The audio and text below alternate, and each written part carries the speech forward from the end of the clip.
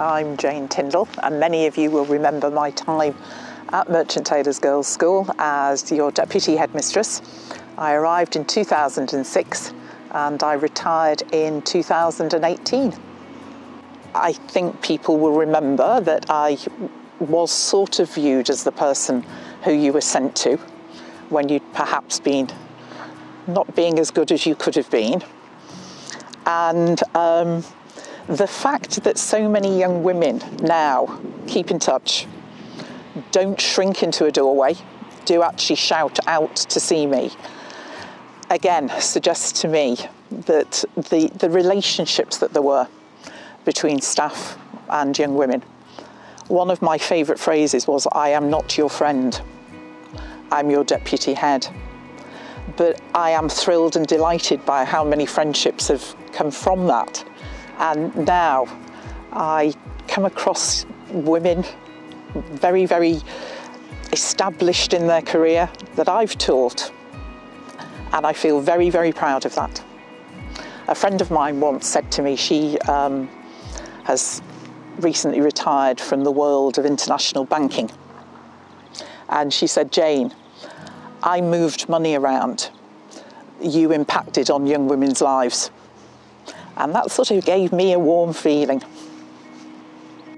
I'm always terribly proud that I was a member of the Religious Studies Department, and I know there are young women out there watching me now, I hope, who will remember Mrs. Vaughan and Mr. Brian Wilson with as much affection as I do.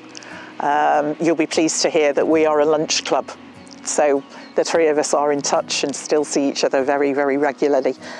And I think past that, it would be invidious of me to pick out any particular people, but I had some very, very good close friendships across all of the departments that I worked with.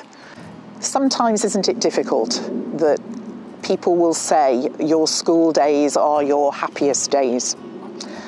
And from what I experienced here, I know that for some of you that may not necessarily have always been the case. There will have been times when the last thing you will have thought that you want to do in the future is come back to Merchants.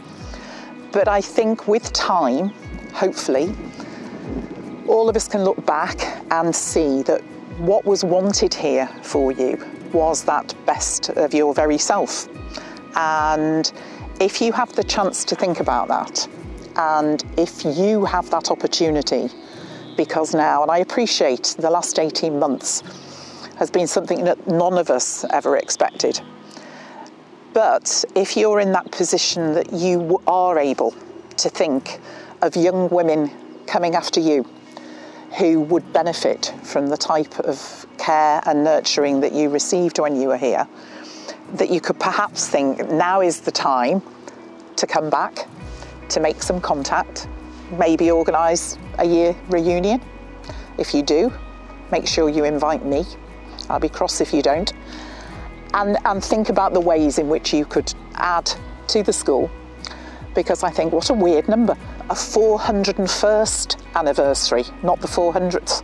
We'll look back at that and wonder, won't we? But think about what you could do to help.